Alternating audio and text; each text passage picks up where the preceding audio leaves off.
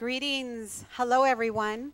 Hello, all those of you that are watching live stream TV or on the computer or on your phone. We just want to welcome you to our Saturday night service. Tarus and I have the privilege of breaking bread and bringing the Word of God to you tonight. What an honor, right, Tarus? Amen. It's an Yeah, honor it's to an honor. always bring Sure the is. Word. It is an honor, amen.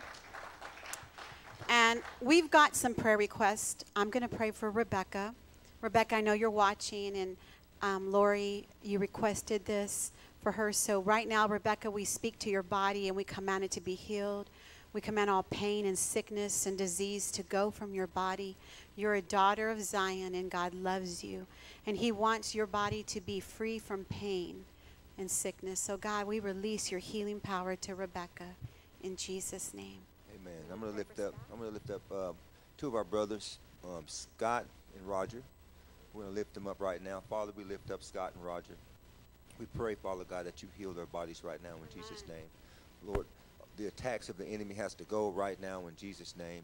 Scott's foot is healed, fast and speedy recovery right now in Jesus' name. All infection has to go. Roger's body is healed right now in Jesus' name. We plead the blood over these men, and we speak them healed right now. Amen. Amen. Praise the Lord. Well, there is an urgency of the kingdom in this hour. How many of you believe that things are happening and there's a shift that's coming to our nation? It's already here. How many of you feel that in your own personal life? And you know that God drew you here months ago, that he had already started the assignment on your life to bring you closer to him, right? There's just an urgency, and there's a panic, and there's chaos throughout the world. But how many of you know that the gospel of Jesus Christ is the good news of God? You know, it's not your story, it's his story. The gospel belongs to God. It is his word to us. Amen? And for a long time, people have struggled with the inherent word of God, because these scriptures were, if you can say, inspired by the Holy Ghost, but written through man. And a lot of people right there have a problem believing that these are the divine words of God. Listen, if you struggle in that area, you're not going to have the power released in your life, because it is the power of God. The word of God, say that with me, is the power of God. Say that. The word of God is the power of God. It's the power of God. And you got to know that the word is the power of God. You know, many people died defending this gospel. Yeah. The gospel of Jesus Christ. That's right. Amen. A lot of people, I mean, they were those kind of people that truly believed that these were the words of God. How many of you have a difficult time? And I want honesty. Hey, you can say, preach it, girl, woman of God. I like y'all to talk back to me, okay? Come on now. I don't like interaction. Amen. You ain't going to fall asleep tonight, because if you are, I'm going to call you by your first name. Amen. I'm going to ask you, hey, what did I just say? And you're going to be like, oops, I don't know. Amen. Listen, how many of you struggle with what's in your hand right now? Anybody? Be honest. Anybody truly struggle with the gospel of Jesus Christ? Do you believe it is the power of God and to salvation? I mean, is this an inward knowing? Do you think that these are just man-breathed words? But no, this is the power of God. So we see the gospel's lost its relevancy. Tarus and I were talking about this. He goes, so what you're going to talk about? I said, well, you know, Dad doesn't ever give me the heads up, but I'm going to give you the heads up. I want to talk about the gospel. Yeah. I want to talk about the good news tonight. And so I was talking to him about how, do you know that the statistics in today, do you know that drug addiction has climbed in the last 6 to 7 months like you have never believed? Yeah. Do you understand that there was a poll given to our nation, and they wanted to know, is church relevant today? Yes, it's relevant. Do you know that over 85% of people said they'd rather eat pizza and watch a football game? Wow. It's amazing. Discrediting the work on the cross. Discrediting the honor that is due to him. Listen, it's in Scripture. How are we supposed to even pray? Our Father, hallowed be thy name. We've lost the hallowed be thy name. How many of us have used the GD word over our lifetime, over our life? Amen. And we've blasphemed the name of God, and we said GD to so many things. And we've lived our life not honoring the very way we are to even pray. Our Father who art in heaven, hallowed be thy name. Thy kingdom come, thy will be done. There is a seriousness in today's culture. The devil is serious. He has been breaking us down for years with ultra mind control, with Messianic being hidden under the stream of godliness. There has been wolves in our lives and we don't even know it, tearing us down, bringing us down, amen, with our beliefs about God and who he is, and what these scriptures mean to us and what they should mean to you. You know, people are worried about who they're going to offend. People are worried about offending this person or that person or this type of law or this. Does anybody worry about offending God? Does anybody worry about offending God? Viewers online, you know, people worry about offending their boss. Yeah. They worry about offending other sexes and other people's belief systems. But do you ever think about offending God? Do you think God is offended right now with the things that are going on? That's a good point. The man-made laws that people are exalting above his laws. Right. You know, look at our government, just American government. Look at them, they're fighting with each other over who's going to run the country and what law is going to be passed. Right. And worrying about who's going to vote for them. You know, if you say that you proclaim the name of Jesus, I don't believe you should be voting for anybody if they're not following those principles. That's the way I see that. You know, other people see different, that's their right, but I have the right to see it that way. And because I'm a Christian. And if I want someone to lead me, it says, follow me as I follow Christ. Not follow me as I follow Bill Gates or follow Clinton or follow Obama or follow, these are men. And they break laws, they break rules, and they bend stuff. And I believe they're the ones that are going to say the GD word. You know, but we follow them. And thousands, millions of people follow them. You know, and this is not where God wants us to be at. So are we upsetting God? Do we worry about making him upset? Think about that. So statistically right now, we're in bad shape as a nation. Yeah. You know, we're just in bad shape. We're in that word turmoil, if you can say it. How many of you have ever been in bad shape, just living the life, you know? You know what it's like to live in turmoil and be in turmoil. But right now, as a nation, we're in turmoil. We're in bad shape.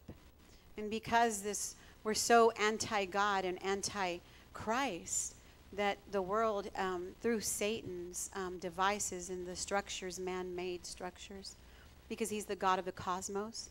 So the God of the cosmos, if you break that word down, means man-made structures. Mm-hmm. So we've got a whole bunch of self-made people and their structures, and God has come and he's about to bring a word and he's about to shake this nation, and all those man-made structures, guess where they're going? They're going to crumble to the ground. Mark my words. You know, in Scripture, it says that the high and lofty places will be brought down low. Low. Oh.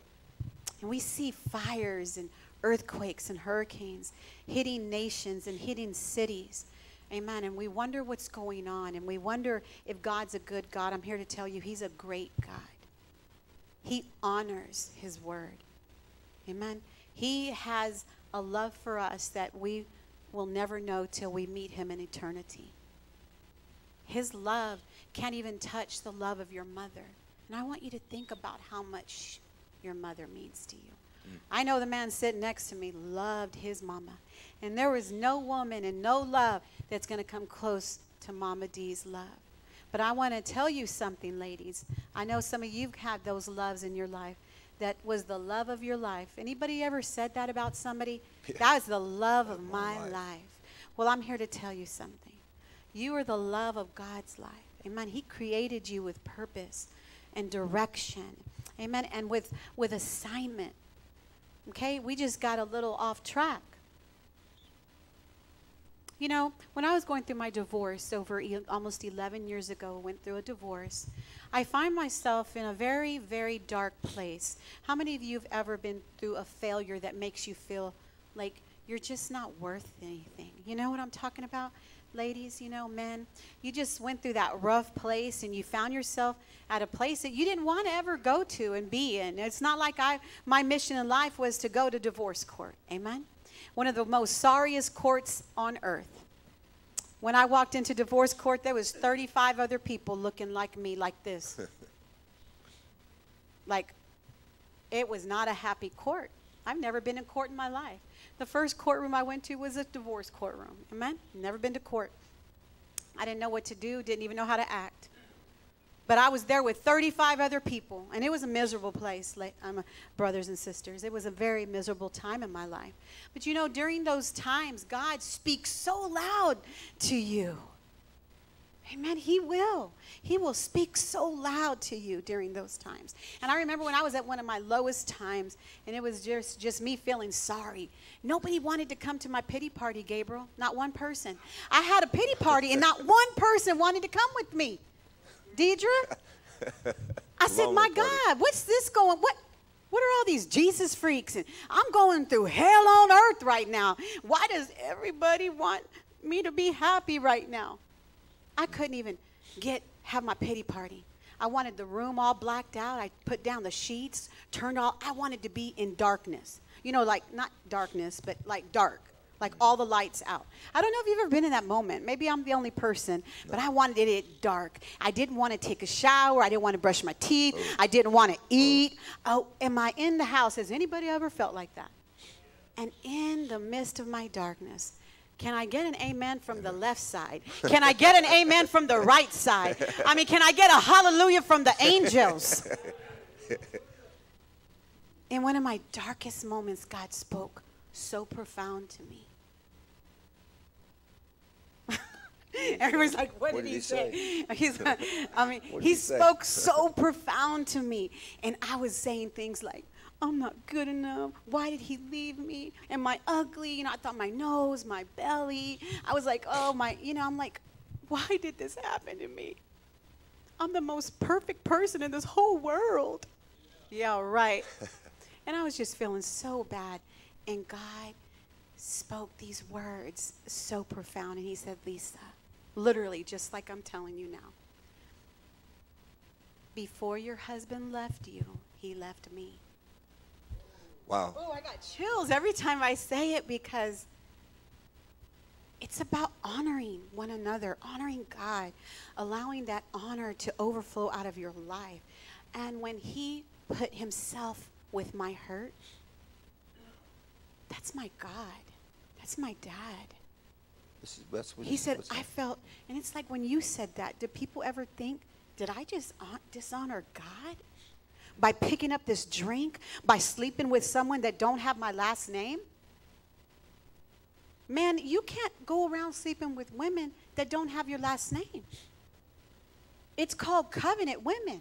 Same thing. I got to say that, ladies, because I'll get in trouble. They'll think I'm man bashing. Why is it that we dishonor our covenants with each other? You know, the Indians and the gang members and people that really truly know covenant, blood covenant, you know, they see the church as a joke. Yeah. They see the church as a joke because we allow substances to run our lives. A pill this big destroys families. Every day I see it. Guys, I've been around addicts my whole entire life. You have to realize this. Do you understand me? I'm speaking from a place of experience, not from a place of a casual looker by. I've spoke to hundreds of wives, begging for God to heal their husbands, and daughters and mothers and how many, Brother Slim, how many families have we prayed for in that office right there? Fighting for their loved ones' lives. Because we've gotten so off track. How many of you been there? We have. We've been there, haven't we? We've gotten off track. This is why the word is power unto salvation. Because the word of God, Tarus, what it does, it keeps you on track. It keeps you accountable. Every time I read the word, I'm not happy about it. It's something I got to fix. It's a mirror. I'm not real happy about it every time. I'm like, oh man, that too? I got to love my enemies? What are you talking about, Jesus? You mean I got to bake them a cake and bless them? Oh my, I can't put a bone in the cake or something? Can I put a piece of glass in the cake, Jesus? You guys, this is mind-boggling. Isn't it? You know, you just look around. Look at the seats. This is the eye-opener. Look at the seats. They're empty. Not all of them. But there's, what I'm saying is because there's people who choose to sit on their phones right now.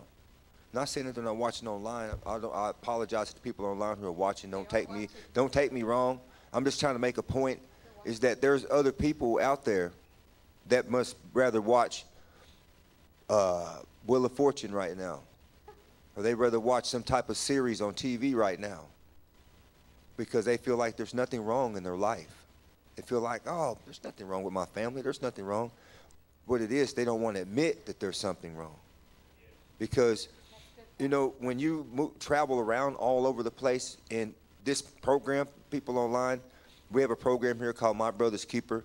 And in one of our things that we do, we fundraise. And we go all over. We go into Missouri, Arkansas, Texas, Kansas, all over, and we run into lots and lots of hurt, broken families. And it doesn't matter if they have money or if they're poor.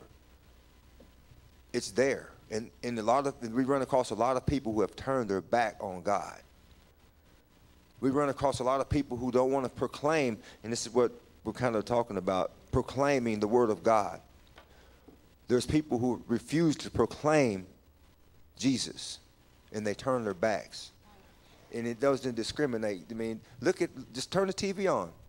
Look at the TV. They're having big marches all over the place. And they're marching for, you know, rights for people who are, because of the police are being brutal, killing folks and all this stuff. It's because God is not being uplifted anymore. The nation is in this condition because God is not in the forefront. Right. You know, because God says, love your enemies. So what's the problem? Right? That's what I initially challenged you with as soon as I opened my mouth, was do you really truly believe this word? And is this word falling on just dull ears tonight? Or is your hunger really ready to receive and house the word of God? Or are you just here because you've got to, you live on property and you got to be here, you know? Or are you here because you know that you need it because it's either life or death at this point? You know? And that's the seriousness of this message. Our first, we're going to go to, I believe, Romans. We're going to start with Romans. We're going to roam through Romans. Come on. Who wants to come with me on a journey? On a word journey. Hallelujah. I want to hear if you're hungry. Somebody shout if you're hungry for the word. Yes. All right, ladies. My goodness. You almost got me believing you. I got some of those Holy Ghost goosebumps. You know what I mean? When y'all did that. Now, you know, I know y'all like burgers, but how many of you like this word? Anybody like this word? Amen. Okay, so Romans chapter 1, verse 8. I want to read it from the screen. Amen. And highlight it. It might already be highlighted in your scriptures because this is Word of God Church. Amen. And you men and women get the Word of God taught daily to you, don't you? Okay. First, I thank my God through Jesus Christ for you all, that your faith is spoken of throughout the whole world. Listen, This is Paul, one of the greatest, right, epistle writers. He was hardcore, man. This guy, he was that ride or die kind of guy. How many of you know that he took this gospel and he took it seriously? How many of you know Paul's story when he was thrown off of the donkey, right? The road's called the Road to Damascus experience. Wow.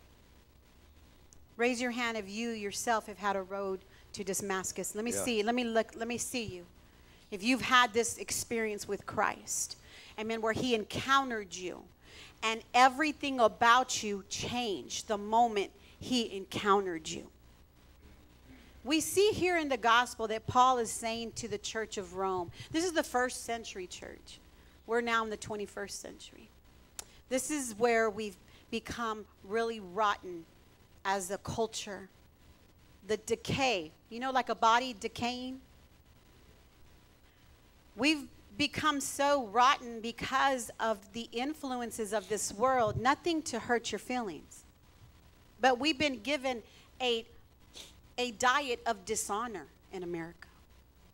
Wow. A diet of disrespect. Men don't open doors anymore. Kids like my daughter will walk into a room. I'm talking about her age, not her, because we're training her better, because she doesn't do that. But what happened to the age of respect? When you see an old lady, you help her. Help her with her groceries. Don't steal her purse. Do you see where we've gotten? Cut in front of her. Do you see where we've gotten? We're gunning people down. We're beating up old ladies for her purse. Do you see the decay and the rottenness of the soul of man? Yeah. It's a depravity that you've allowed. Tell me you love me. I need somebody to say, we love you. Okay? Okay, only 4. I'm gonna talk to this side, because this side's not feeling me, but I still love you, brothers. Amen? Okay?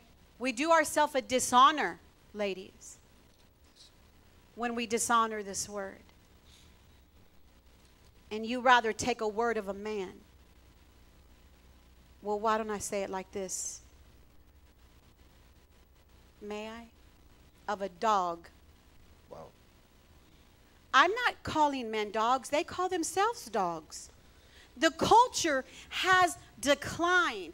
And they're like, what's up, dog? You know what you're telling me? You're a dog. That's what you're telling me. Hey, is anybody mad at me? You shouldn't be, because that's the culture. Girls come up, what's up? Oh no, I'm nobody's. I'm your sister. Wow. We don't do that around here. Amen? Around here, we don't call you by your last name like prison or number. What's up, O2? I don't know what they do in prison. I'm just making, you probably know more about that. I do. I don't know what they do in the pods and all that, but this pod, we're going to stand up in allegiance to one another because you're my covenant brother. That's right. Oh, y'all don't want to have church. Y'all want to be silly. Amen? You're my covenant sister. You're not standing in allegiance for me because I've done something to you, for you. I didn't die on this cross. See, now when I get off the chair, it's preach time, right? Because I don't demand you to stand in allegiance of me. I command an allegiance because of our sisterhood, because of the blood that we share. It's Christ's blood. I haven't done nothing to you. Nobody in this place should have beef with me. Amen? I haven't done nothing to you. Amen? You know who done something to you? You done it to yourself. It's because of how you think and your filter and your messed up mind. Because you know why? Because we've been rotten. Do you love me still? I need a drive-by smile like my dad. We've been rotten. We've been given a daily diet of dishonor, distrust, disloyalty. We can't even trust anybody. Some of you come in here, you can't even trust. You see Slim giving Tarus some money, you thinking, ooh, banana bread money. Where do you get that? Where do we get, you know where we get that from? The rottenness of our soul. I know I'm in the house. I know what I'm talking about. It's corruption. Straight corruption. Ladies, I know it's going to take you a minute to trust me, but when you do, I'll become one of those women in your life that I will be there for you no matter what. It'll take a minute for them to trust me because they don't trust anybody. Because they've been hurt and used and abused. Some of you men have a problem with women because you've never had a woman that was faithful to you. I understand that. That's real to me. Some of y'all going over there, getting the miles on her car, seeing where she's going, and now you got GPS. Some of y'all with some really good time investigators, amen? You investigate your women, and I understand you got to because she's been a really rotten woman to you. You know? She's been really rotten. I understand why you have to act like that. Listen, I got a machete under my bed for any time he messes up. I'm playing. I'm messing. I'm just playing. Not playing. You know what I mean? But listen, Paul said to the church of Rome, let's reel it back, reel it back. To the church of Rome, he says, your faith is what? Man, y'all was asleep. Y'all was asleep. What did I just read? It's your faith is known where? All over the world. Throughout the whole world. Can they say that about your faith today? Can people say that about the church today? Does the church, do we even sound like Jesus? Has the church lost its power, lost its relevancy? Help me with the word. Relevancy. These millennials, these 20-year-olds, guys, we've lost them. We have lost them. They sit back and look and they don't know what to believe. They don't even know who they are. That's how rotten and messed up the soul has become. They don't even know if they're female or male anymore. It's, you know what, there's a new trend. I went through a gothic stage, okay, guys? Honestly, I did. It was a little bit of a gothic stage, rocker chick stage, okay? I loved the punk rock, but I couldn't do it too much because I was the church, you know? My dad kept me, you know? He was my Moses. Now, if I was paying my own rent, I could do whatever I wanted to do, but I wasn't paying my own rent, okay? So my father said, these are the boundaries. You're not going to wear that, Lisa, black lipstick. And blah. Anyway, we had to talk and everything. What was going to be accepted in the house? But I went through my different stages. Do you know that there's a new stage right now, and it's called being fluid or transgender, or like you can just go to the other side? There's just this new trend amongst our young millennials. Did you all know that? Yeah, it's out there. They don't know who they are. He's stolen identity from them. He's stolen purpose from them. And Tarus and I worked for over 27 years with youth. You guys know this. I know exactly what they're seeing and what they're feeling right now. And I always tell them, I said, we don't ever get in a debate about it. We just go to certain scriptures. It's there, black and white. I ask them to read it. I don't even want to say it. So there won't be any, you read it. This is what it says. Man shall not. And so they read it. I let them say, this is God speaking. Now you do what you want to do. I can't force anybody to live a certain lifestyle. Like, can y'all do that? Can we lead a horse to water and make them drink? No. We present the gospel of Jesus Christ. Amen. We say, here, this is the standard. This is the holy standard. And we say, can you do it? No. You need Jesus to do it? Yes. Do you want him in your life? Yeah. Boom. There it is. Transformation. We can't do it. We just present it. And let me tell you guys, we're doing a lousy job presenting the gospel. The church has become irrelevant. The church is empty, like Tarus said. What's going on? It's not the gospel. The gospel hasn't lost its power. People are not proclaiming it. We're not proclaiming the gospel. And the young people, this generation, are looking at a whole bunch of fakes. They got a joint in their hand. They got a beer in their hand. And they're trying to bring the gospel. They can't even have victory over a pill this big. How are you going to tell me how to help me with my life if I can't even trust you with my pill, with my medicine cabinet? You know, like they're proclaiming pornography. This is what's been proclaimed. Look at on the billboards. People online, you know, we're talking to you as well, because even though we have people here that are in the program, we're talking to you as well, because you may know people, not just addicted, but they may have problems with anger. You know, They may have a problem with working all the time, and their work has taken the front seat over their family. They may have problems with they may have problems with cheating in their marriage, man or woman. Yeah. Look what's been proclaimed on the billboards: marijuana, beer. They have all kind of stuff on TV that you see that's been proclaiming. And I'm going to read a definition about proclaiming in definitions here. To proclaim means to declare publicly. To declare publicly, you can smoke weed. To declare publicly, you can drive by and see a stripper bar with the big sign proclaiming, come in, come in, come in if you like. You see them trying to make laws, proclaiming these laws, saying we're going to legalize prostitution all over the world. We're going to legalize this. Proclaiming it publicly. And it also says to declare proudly. Oh. If you don't know what the word declare means to make known formally, officially, and explicitly. They do it good. Explicit. They're going to make you know this. And you're going to like it. And then they have, instantly. Declare insistently. To declare defiantly. They don't care what you're talking about. We're going to declare it defiantly. We're going to break rules. We don't care what you believe. Right. As a Christian, right. This is what it is. This is what it is. Well, so my 20-year-old son was showing me some things in Amsterdam, in different nations, and different, like I didn't know would be going on in these places.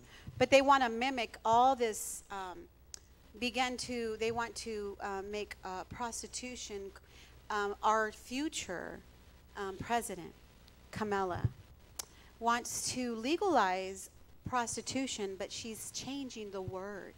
She no longer wants to say prostitution. She wants them to be called sex workers. Wow. Which I think that's demoralizing. That's even like worse to me. Like, why am I going to vote for you? I mean, it's just a real Jezebel type of spirit upon this lady that she wants to bring this into America. And she wants to demoralize women. And people think she's trying not to. But I see the wolf tactic, you know?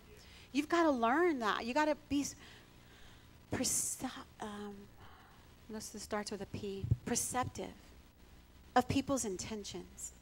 You know, the Bible says that the Spirit of truth lives where? Where is he? The Holy Spirit. He's the Spirit of truth. So when untruth stands before you, guess what? Ask Holy Spirit. He's the Spirit of truth. Okay? He's the Spirit of truth. The scripture here in Romans, you know, if y'all read down in Romans, what she was saying more earlier about how they have the new gender thing and the new standard of what people are doing, the new fad or whatever you want to call it. It says here in Romans 20 in 1 Romans verses 21, and I'm going to read down, and I'm reading out of the ESV, and it says, "For although they knew God, they did not honor him as God or give thanks to him, but they became futile in their thinking, and their foolish hearts were darkened." And it says, "Claiming to be wise, they became fools, and exchanged the glory of the immortal God for images resembling mortal man, and birds and animals and creepy things. Therefore God gave them up in the lust of their hearts to impurity, to dishonoring of their bodies among themselves, because they exchanged the truth about God for a lie, and worship and serve the creature rather than the Creator, who is blessed forever. Amen." Then it goes on, it says, "For this reason God gave them up to dishonorable passions, for their women exchanged natural relations for those that are contrary to nature, and the men likewise gave up natural relations with women, and were consumed with passion for one another, men committing shameless acts with men, and receiving themselves the due penalty for their error." And this is in Romans. This is not an Old Testament. And so that's not me saying that. No. What we're saying is, being that the word is not being proclaimed, you see these things coming into existence today And when I said earlier, I said, we worry about what we say. We worry about offending people. People, man. But we don't worry about offending God. You know, God said this. Well, they said, well, Paul wrote that, or this person. God used that man to write this. God used his mouth to write things, just like he's using us to proclaim the gospel. He's using each and every one of us in here to proclaim the gospel. It never stopped with these men. These men never stopped. If you read through Acts, man, they would get ran off from places. And they weren't just going to any place. They were going into the synagogues. And they were proclaiming the gospel, proclaiming Jesus. Right. So I want to say this. Yes. Going in the same stream that Tarus is in. So he's speaking to Rome, the church at Rome. This is Paul, first century church. And the minute Paul had his Damascus experience, the scriptures said that immediately he went into the synagogues. And he's like, what's up? Why didn't you tell me? Why did you leave me to my folly? I was fighting for the wrong side. I was murdering and killing. And when the light came in, he was a changed man. He had so much suffering and so much he had to endure because of who he was. It's basically like, just think of the worst criminal lord, tyrant, drug dealer who dismembers bodies coming to Christ.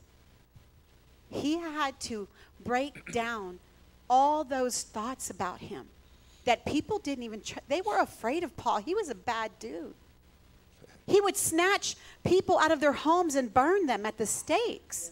Do you understand? Yeah. So when he had this God moment and was blind for 3 days, the Bible says that he went to the synagogue, and that's basically going to the governments of culture. And he stood in the face of culture, and he looked culture in its face and said, why did you lie to me? Wow. And we've got to look this world, this devil, this serpent. He's so ancient, guys. He's been around a long time. We got to look in his face. We've got to look at the world for what it stands for. It is contrary to God. It is enmity to God. The world is not our friend. And we've got to get in the face of culture. And you grab it like this, like the t-shirt grab. I call it, excuse me, with all honor and respect, like this. You know what I mean? That kind of stuff. Ladies, and you take back your life. You take back your life. And you stand in the face of culture, because exactly what Tarus just read. They were given over to their own lust, to their own folly. That's why one of my favorite bands of all time, Journey, they had a Beatle. It's because it's back in this where they were worshiping beasts and creepy things, and the Beatles and the bumblebees and all these things, the Illuminati, they're all really sacredly placed in our life, and we become desensitized to it, guys. But it's demonic. It's worship. It's idol worship. And we just sit back and don't even, oh, well, that's, it's my favorite group of all time. Your favorite group of all time are Satan worshipers. Do you understand? I'm going to proclaim it to you. If you don't want to hear it, it's not my fault. Keep listening to their music and see what's going to happen to your life. Okay? Because you know what? Most people, when they get in those places, mentally, things, if it's not an uplifting place to be, you're going to do some demonic things. And that kind of music just helps propel. It's called state of mind. Here's someone just sent me a message. They said, and they sent this, and I thank them for it. It says, they're no longer choosing male or female on the birth certificates. Oh, yeah. Parents want the child to make their own choices when they come of age. Make their own choices if they're male or female. This is think about this mentality, how the world is being dumbed down. They're proclaiming this and saying, no, don't proclaim the word. They don't want your child to talk about God in school. However, they're giving them the right to choose their gender when they come of age. But this is the same child that can't get a driver's license until they're a certain age. Or they can't go into a bar when they're a certain age. Or they can't do certain things until they're a certain age. But you can choose your gender. Not to get on that topic and just wear it out, but this is the world we live in. When you can shut schools down and leave a liquor store open. Right. So back to something basketball. Wayne, some guy named Wayne, his son is not even 12, already making those appropriate things and changing his body. How many of you know what happens when this basketball player, Dwayne, I don't even know what his name is, has a son? It's a real famous hot topic issue, okay? What happens when he's 24 and he wants to have a child? What happens when all his little fad, it ran out and he wants to be a man again? But because his parents allowed a 12-year-old, 12-year-olds can't make decisions for their future like that? Who thinks they can? Be honest. You're going to let a 10-year-old. No, you're not. You're going to lead them in the path of God. You're going to do your best. The Bible says, train up a child in the way he should go. And when he grows old, he's not going to depart from that. But we are having babies being born, and their names are X, Y, Z. That's how they're naming their children. They won't even name the child. And this is the big Tesla guy who owns, who's the wealthiest man in the world right now. His wife, a super weird lady, big time, and she had a baby, and they named it X, Y, and Z. And that's ridiculous. And this is our culture, guys. This is where we're living, okay? This is the America that we're living in. All right. I want to go to this. Do you have the other scripture that we found together? Yeah, it was Luke. Let's go to Luke, guys, in your Bibles. Luke chapter 14.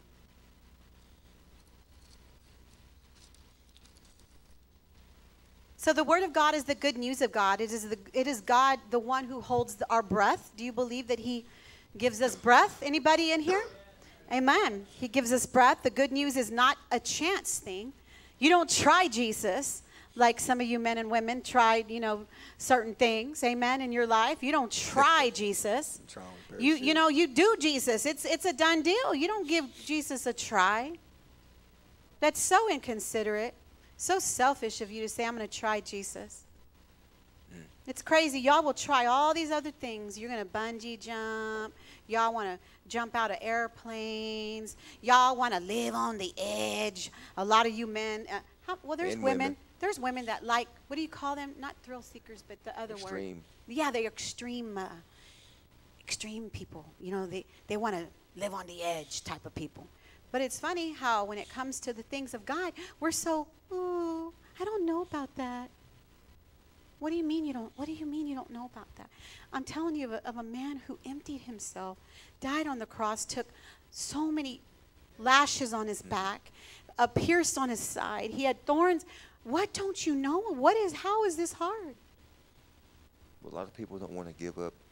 They say the freedom to live their life. Right, and here that's the whole point.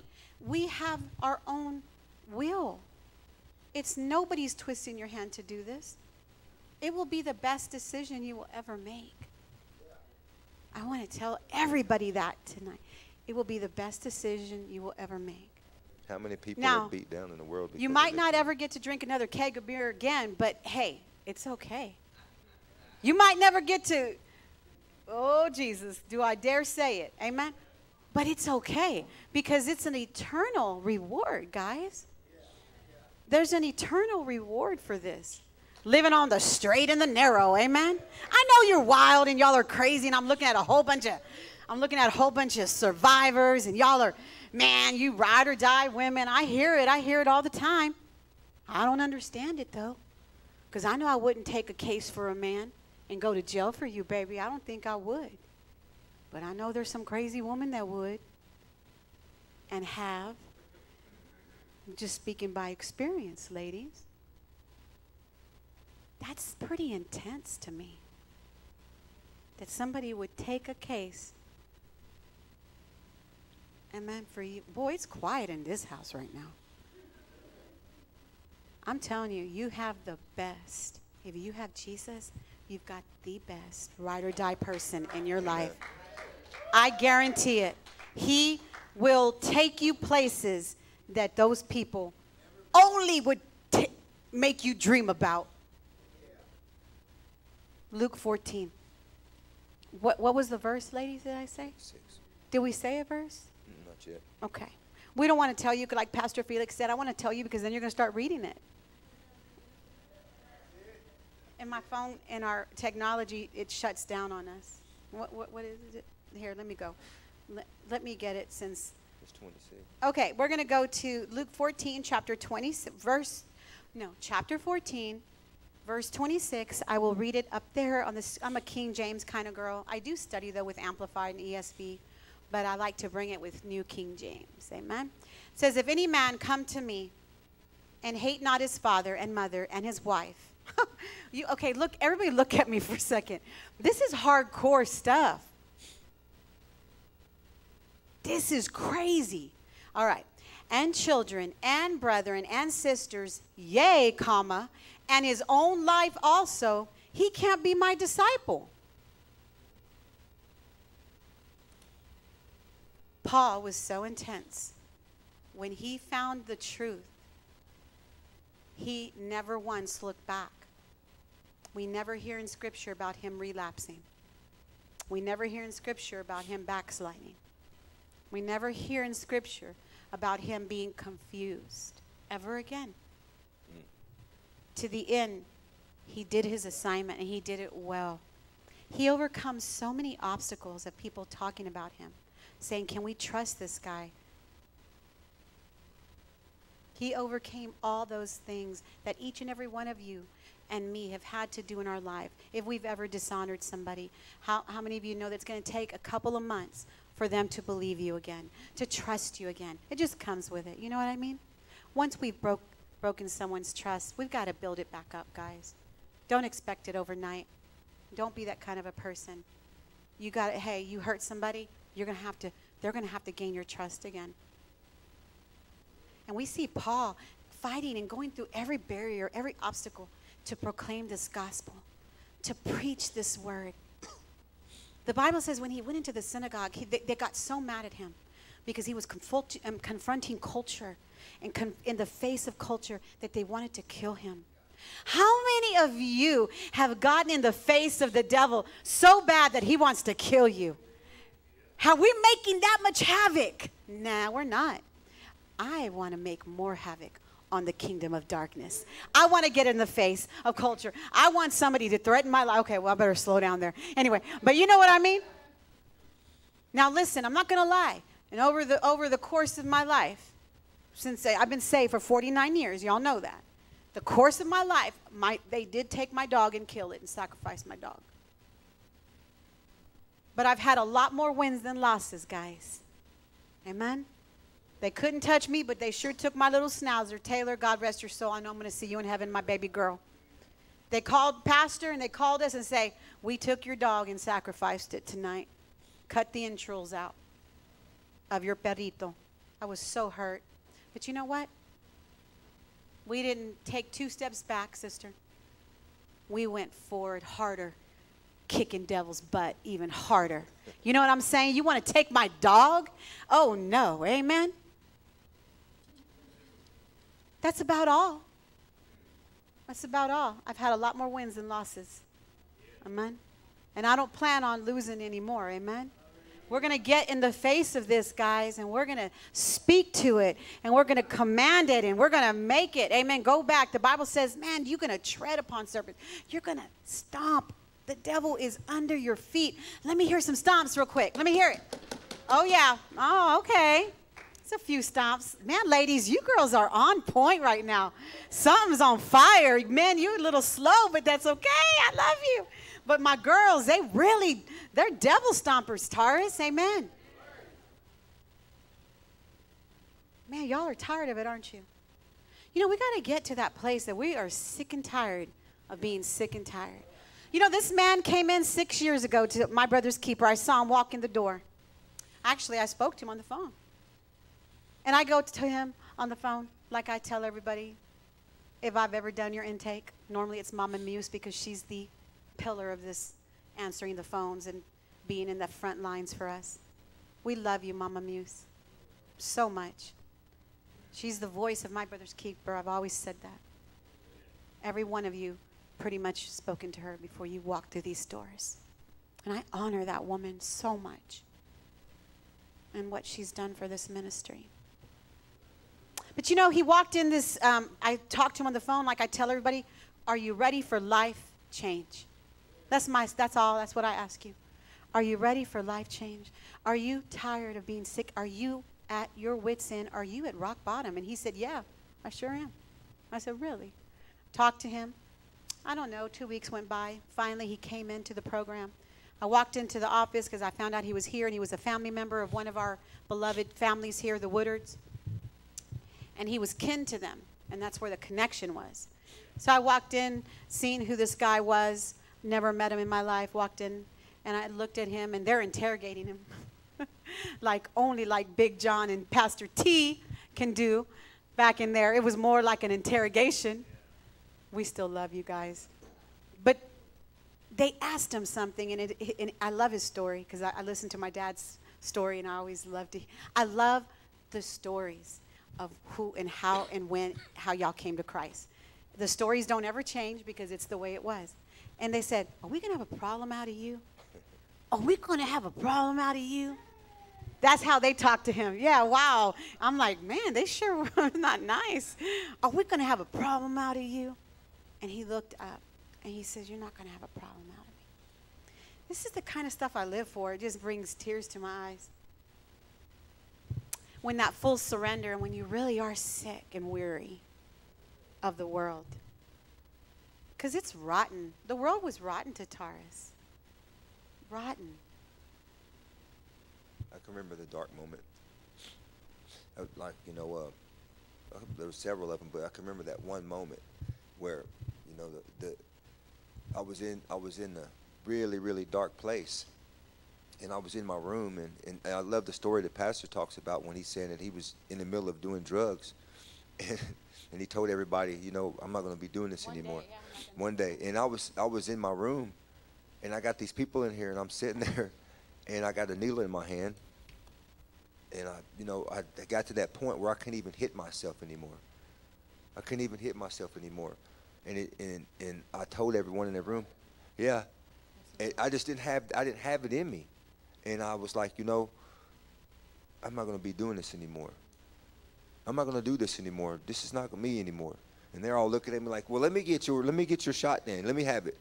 You know, I'm like, here, you can have it. That's a vulture. You know, but I was in a dark place, and then later on that night, man, I was looking in the mirror, and I was looking at myself, and I had one of those dip bars that we have in the gym here, those dip bars, and I'm standing in between it, and I just broke down and started crying, man. And I started crying so hard that there was like 3 or 4 girls in there and a couple of guys, and they all started crying with me. They're like, what are you crying for? I'm like, I'm just tired. Tired of living a life, proclaiming a life that didn't have any meaning to it. I was tired. And then I asked God to take me out of this life. God, please help me. Help me, Lord. Help me. I started proclaiming, like it's saying publicly in front of everybody, Lord, please, God, help me. Jesus, God, whatever, help me.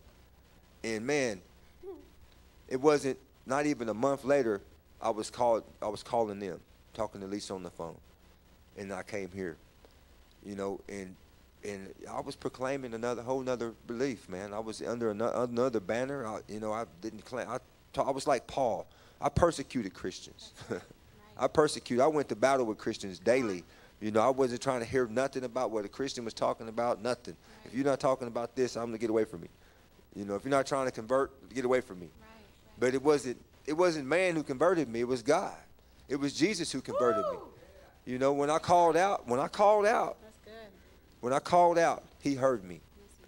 And when I came in here, and then what's so amazing is that when I came here, I had a Quran. I came in here with a Quran and everything. I didn't even know it was packed in my bag because I didn't pack all my stuff. You know, my mom and my sister, they all packed my stuff.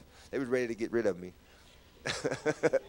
So when they got in and they were in there packing, it just so happened the one luggage that I had in there had that in it. And Tommy, Pastor T, And Big John. and Big John, Pastor T was looking at me, and Big John was over there searching. He goes, ooh, Tommy, look what we got. And he hands it to Tommy, and Tommy was, and it had a book cover on it and everything. And Tommy goes, that's a nice book cover. He opened it up. He said, brother, we're gonna have a problem out of you. We don't do this here. This is we preach the gospel. And I'm like, and I'm just sitting there looking at him, and I said, no, sir, we're not gonna have any problems.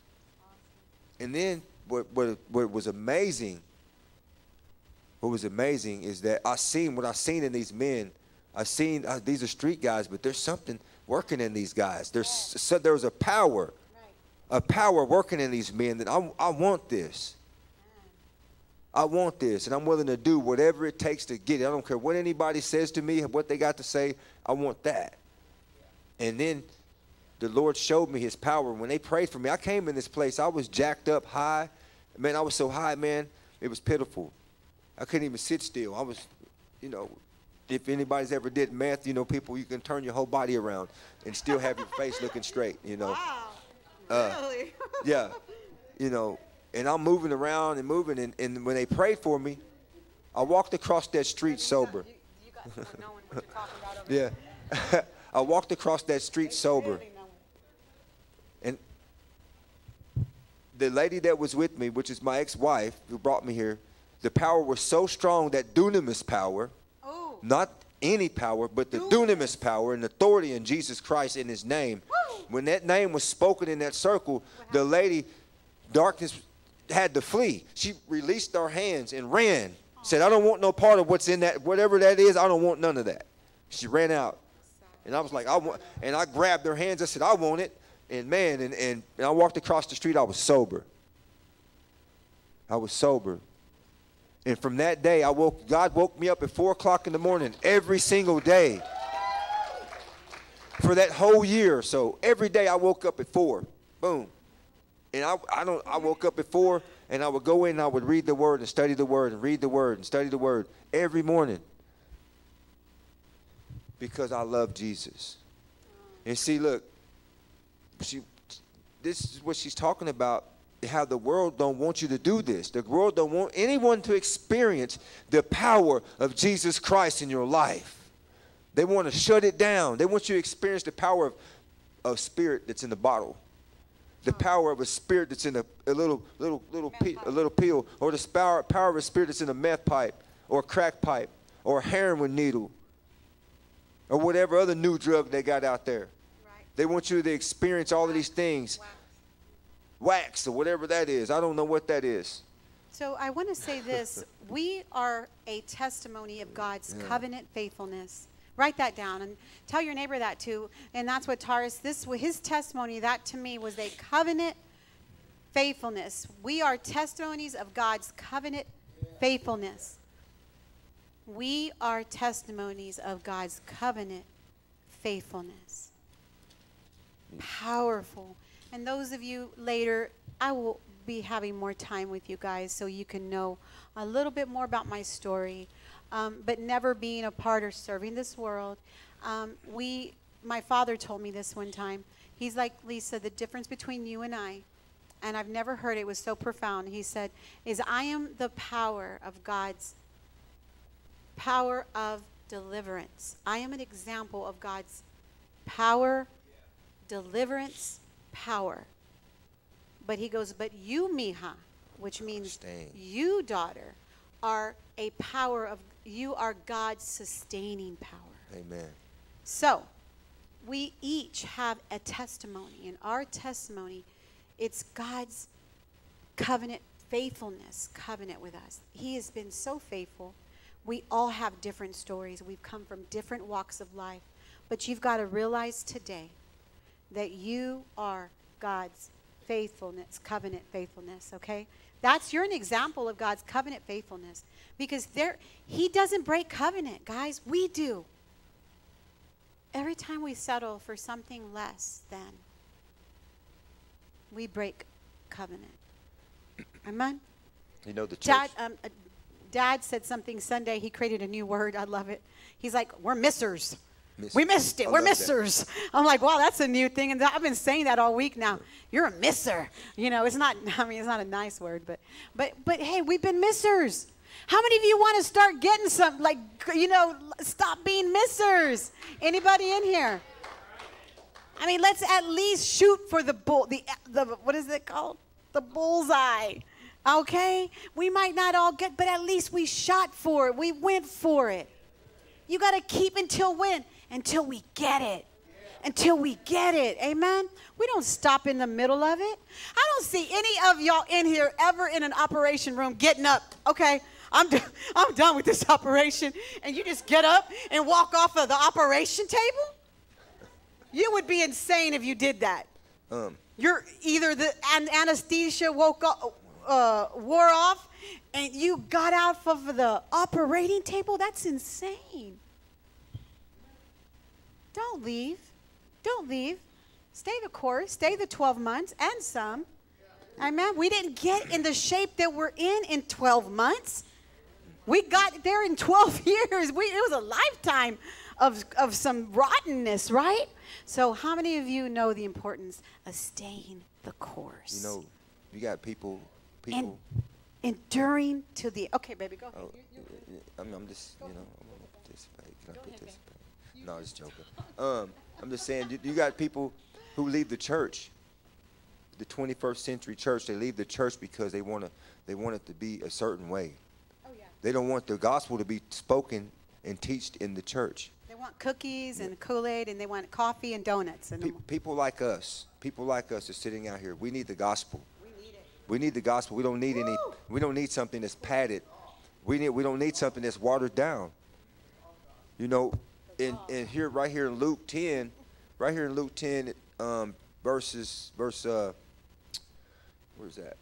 19, 17 through 19. It says, I'm gonna read this. Going from 18, and Jesus said, He said to them, I saw Satan fall like lightning from heaven, and behold, I have given you authority to tread on serpents and scorpions, and over all the powers of the enemy. Nothing shall hurt you. Nothing shall hurt you. This is what we have to learn. We have to learn this. And you go into a watered down place, you're not going to learn that. You're not going to learn how to step on serpents and scorpions. You know, what's a serpent and scorpion? Go out there in the world and see. And get stung. Get bitten by whatever it may be. There's a lot of things that can sting you. A lot of things that can bite you and strike you. People come at you like snakes. Right. People come at you like scorpions.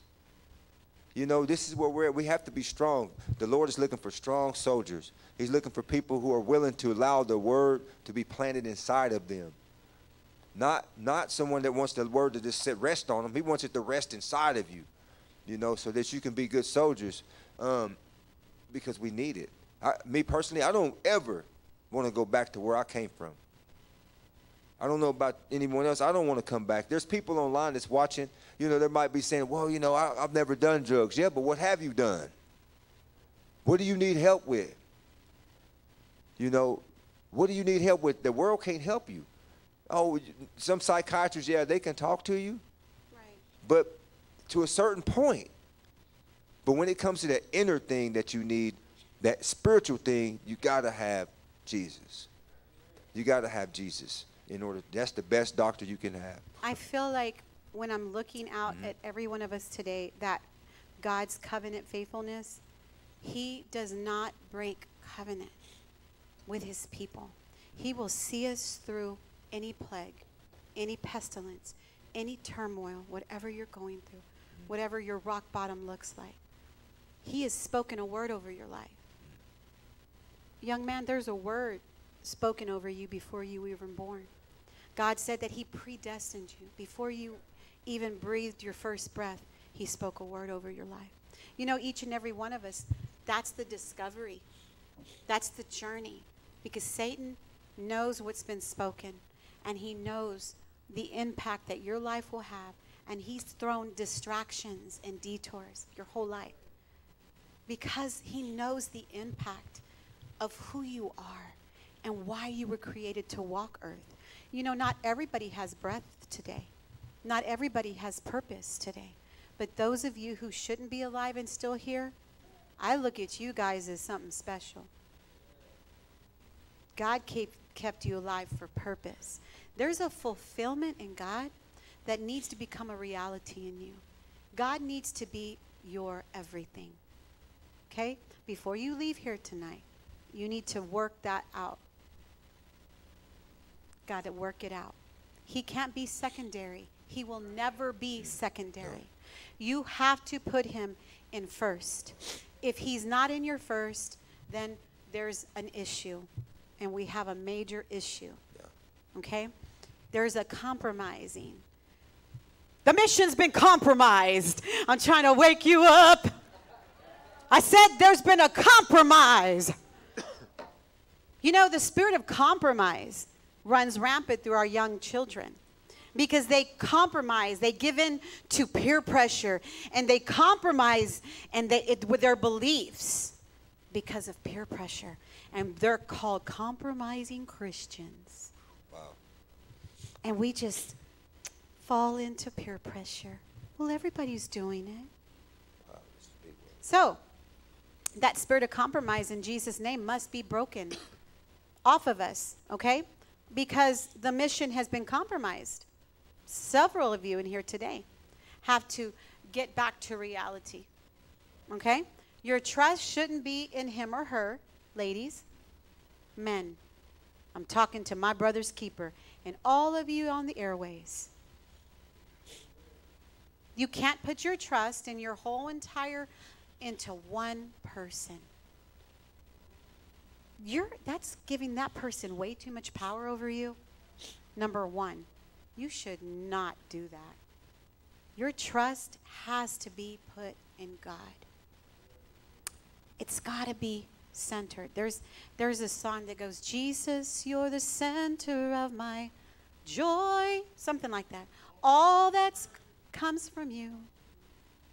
So he's got to be the center. It's all about balance, if you will.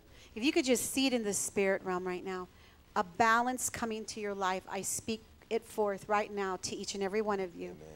A balance, a center. He's got to be core. Some of you are breathing that in right now. I just saw you, and you're receiving that. Balance. Good. You've got to make a shift, a supernatural shift inside your heart right now. Put that girl, put that job, put that opportunity down here. Make it secondary. Put him center. When he becomes center, everything falls into play.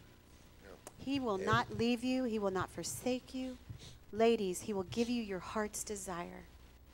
But you have to seek first the kingdom, right? Yeah. So back to Paul. So he finds himself in this place. We're talking about Paul, one of the greatest proclamations of the gospel. This man was not afraid. He wasn't afraid to stand up for God, to stand up. Once he knew that he was persecuting Christians, once he knew he was working on the wrong side, there was a shift that came into his life. He was enlightened by God. He was knocked off of a horse. He was blind for 3 days. And the Bible gave him an assignment. You're going to go to this house. You're going to go to that man's house. I forgot what his name was, Ananias. Yeah, you're going to go to Ananias' house. Your encounter, it comes with directions, with assignments. Just like the Spirit told Pastor, call Pastor Melba, get her, you can go to Houston, boom, boom, boom, boom. And he did it, right? We read this scripture in Luke, did we not? Those who don't forsake, let's go back to that real quick. Pastor, we wanted to stay in the line of Pastor and his teachings and what he's been proclaiming to us as a church. He's been saying it so loud, like he's sounding the trumpet. I don't know if we're hearing the importance of us surrendering completely to God and making him center, making him the number one in our lives. Everybody else is going to have to take second place, right? So let's read that. Let's go. I think it was Luke 14, maybe 20. Let's go to Luke 14, 26. And we're going to wrap this up. We'll probably be done right at 8 o'clock. Just because, how many of you know we've got a church tomorrow too? Amen? All right, it says, if any man come to me and hate not his father. I want you to hear the words that is being spoken here. Okay, now how many of you know that hate is a strong word? I tell my daughter, she's like, I hate. I said, and this is the only reason I say this because my mom would tell me the same. Mija, hate's a strong word. So, you know, we use it so carelessly. So it becomes so common to us to use those words like love. I love cheeseburgers. I love pizza. And then when people tell us it's become just a word to say. You know what I mean? So he says, if any man come to me and hate not his father and mother and wife and children and brethren and sisters, yea, even his own life. See, coming to Christ is there's a death that takes place. Our will has to die. Nobody wants to hear these kind of messages. It's a hard message. And that's why in Scripture they said, that's a hard saying. Will you say that with me? That's a hard saying. Well, guess what? These are sayings of your Lord and Savior. Amen? This isn't just something to take up space in Scripture. These were prolific words sent for us today. Amen? Because he knew that there was going to be distractions to come and take the place of him. You've got to fall in love with Jesus. He needs to become the core of your life so you can be able to conquer anything that comes against you, anything that will try to pull you back into those places that you do not need to go anymore. I love pastors teaching about 3 years about going back to your hometowns. Just really important to take note of this. If you come from a hometown that they know you and you did a lot of damage there and they did a lot of damage to you, they're called stomping grounds. These are my old stomping grounds. You know what I mean? Okay, those places you might want to stay clear of maybe for 3 years. According to some of the teachings in the Scripture, it's always about 3 years. Just to build yourself up, get strengthened. It's very important, amen? Because your life depends on it. Not just your life, but the life of your children, the life of your lineage, the people who are counting on you, people that see you as their rocks. See, the church has become so irrelevant because we've lost its power because nobody's putting Christ first anymore. Nobody's really taking this gospel and proclaiming it like we should. We rather go to Tinseltown or a picture show or spend time with this or that. There has been so many sacrifices made for Pastor Philip to raise this place up in his life. He had to say no to a lot of things, guys. We had a lot of, canceled trips, canceled vacations, different things, just so, God's word could be manifested in our life. We had to say a lot of no. There was some yeses too, don't get me wrong. But this is an army, and it's not like playtime. It's serious. Everybody in this place, it's serious. And we feel this urgency in each and every one. I would be lying and doing you a dishonor if I just came up here with a little Play-Doh type of message and tell you, God's going to make all your dreams come true. Sorry, I couldn't hear you. You know what? See, I talked to my daughter before church, and we have Siri, or what is she called, Alexa? And I told my daughter, turn her off because I have been having this reoccurring nightmare that she's cussing me out. Like she starts to cuss me out. My daughter's like, that is so weird because she'll talk to you, Alexa. So I'm going to wrap it up with this, and of course we'll get Tarus's input. This is what I want to tell you. So Jesus, he makes this statement, and it's a hard statement. And he's like, you can't be my disciple if you put all this other stuff before me. You're not worthy of me. He's basically saying, you're not worthy of me. And so he makes this big proclamation.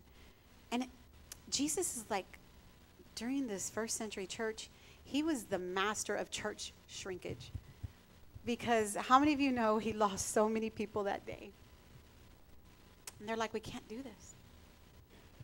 I don't know the actual, maybe of Slim or Felix, Pastor Felix can let us know how many he lost that day.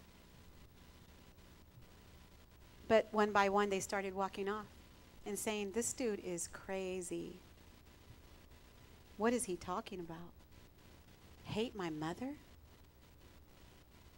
and hate my own life? You've got to be kidding. I don't need this. Tarus, give me the phone so I can call somebody to come pick me up. I don't need this. This is not the gospel.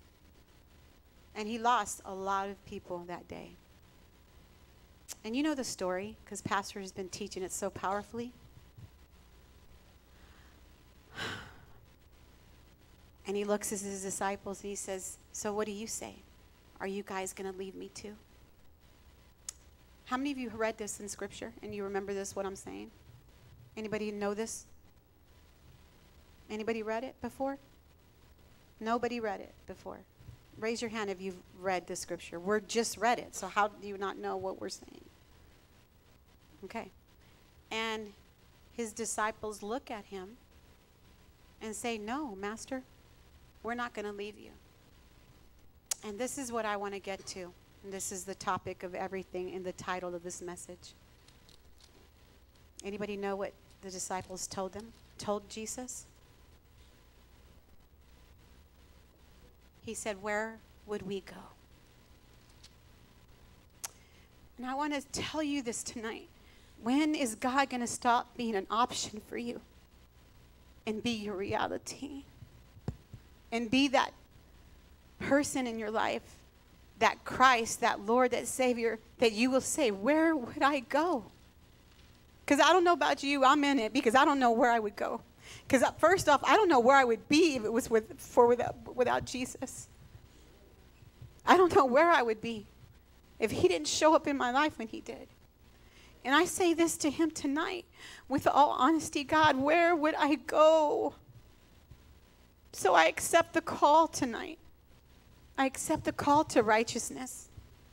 I accept the call to letting my will die. And another great passage that Paul says, if I can only have a glimpse, if I can only just get a piece of what God apprehended in my heart. That's the prize, is Jesus. He is the prize.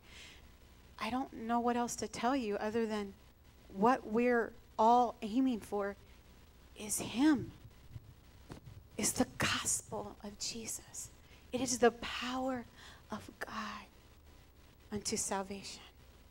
So tonight, as we're sitting here, you need to know that there's no other option as of today.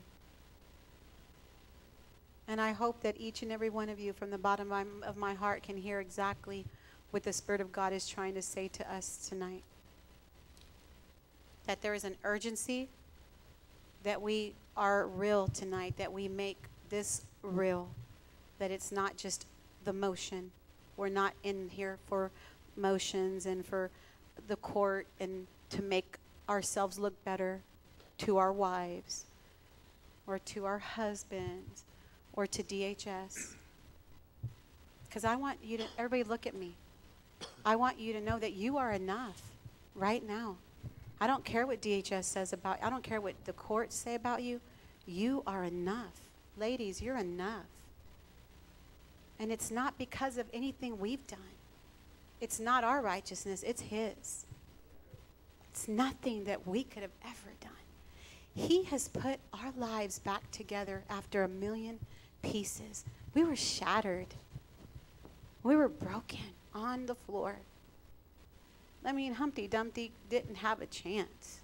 You know, we was tore up from the floor up, beat down. I love what Tarus said. He was so tired. He was so tired. So I just love these disciples sticking by Jesus and saying, where would we go? After you've met him, he's encountered you. Like, where else do you want to go? It's like me saying to Tarus, yo, hey, you know, I think I'm done. How would that look and how would that feel like? No, I encountered his love, and everybody else was they have no chance, is what I'm saying. So maybe if we can love like that and love Jesus like that, nothing else will have a chance either. Amen. because we're not going to break covenant, amen, with Jesus ever again. We're going to do our best, amen. Oh, it's my turn. No. I just like that. I was just looking at that part where you had wrote down that they said they're not going anywhere. You know, you got to ask yourself, you got to implant this inside of yourself that you're not going anywhere, because where are you going to go? After you experience like she's saying, the love of Jesus in your life and the miracles that's taking place inside of you in your very presence, miracles that's taking place. I mean, your families are coming back. People online, you know, you might be praying for a job and boom, you get this job, or things that's taking place in your life that you can't even understand. And you know, you're like, well, it wasn't taking place until I took this leap. Right. And now all of a sudden, now that I'm allowing this seed to be planted inside of me, the fruit of this seed is starting to mature. And now look what's going on. Why would you want to leave that, you know, and go back to the world? Because the world, it has seeds too, but it's not the seed that you want. It's not the seed that you want. It's a bad seed. You know, it'll look good for a little while, but if you look, what do you have left that the world gave you? You know, what do you have left? People who have been beat down and drugged through the mud, what do you have left? Well, you might have a person out there and say, oh, I got a mansion, I got all this. Yeah, but what did you give up inside of you to get that? Right. Not saying that everybody that has all this stuff don't serve God. That's not what we're saying. What I'm saying is, don't leave God for that. That's right. Don't leave God for the world. Don't do it. You know, men and women in the program, brothers down in Yazoo City, Yazoo City, Nicaragua, don't leave. Don't leave Jesus for the world. It has nothing there for you. The devil, that's his world. And he's waiting on those to fall off so he can devour you, so he can tear you apart. Listen, we've been through 2 funerals in the past 2 months, of 3 months, of people who've been lied to by the devil, and they took their own life. 2. Well, other few, but one got, actually, I'm going to say took his own life because he made a choice. He made a choice, and someone took it. Another one took his life. They should still be here right now, but the devil lied to him, man. You know, so don't leave Jesus, man. Those disciples, just think about it. I'm looking at it like this. These guys were thugs, man. They were, you know, people who just, all kind of people. We had a couple of doctors in there, a couple of rich guys hanging out, you know, that wanted to hang out in the hood. You know, those guys they come from the rich side and come hang out in the hood. That's who these guys were. And all of a sudden, they start following Jesus, and then they start seeing these miracles and things start happening in their life. And all of a sudden, they see all these other people fall out because Jesus said something harsh. And then he turns around and looks at you and say, Stephen, are you going to leave me too? Brandon, are you going to leave me? Kent, are you going to leave me? Where would I go? Then you look at yourself and you're like, wow, where am I going to go? Tarus, are you going to leave me? No, I'm not going anywhere. You know, and that's a choice I have to make. Every day. Her sustaining for however many years, 40 what? 49 years. She had to continue to ask herself, I'm staying. I'm staying. 49 years, I'm staying. You have to tell yourself this every day, man. Every day. I am staying. I'm not going anywhere. You know, the interpretation of Paul through the epistles, we see a metamorphosis, or it morphs. That word morph, in Paul's writings, it morphs from the gospel of the kingdom. I'm going to leave you with this. This is profound if you can get it. It morphs from the gospel of the kingdom. Are you ready for it? To the gospel of the king.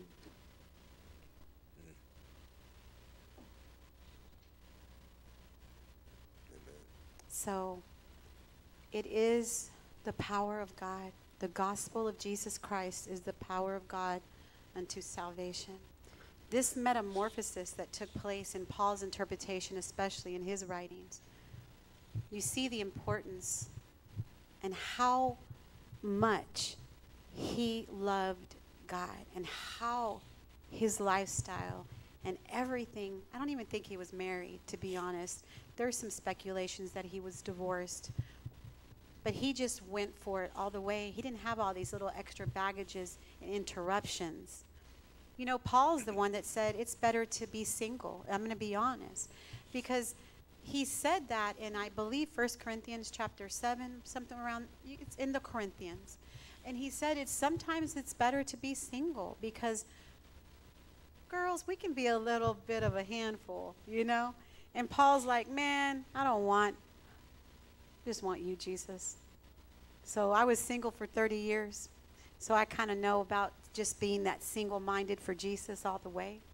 That's what helped me, guys, get to these 49 years. Because if I had any interruptions, there would be some delays in my life. So remember that an interruption is just a delay. Okay? So if we want to get somewhere current and fast, you got to cut off the delays, and you've got to make your life on purpose and your decisions purposeful, and you want to serve God on purpose.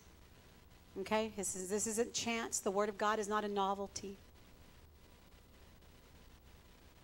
We've really disgraced the cross and the blood, and we've really taken this so lightly, and it is a huge commitment and covenant that you're making with God. So bow your heads with me, your hearts. Father, we just come before you tonight, and we just thank you for, number one, the reality of who you are.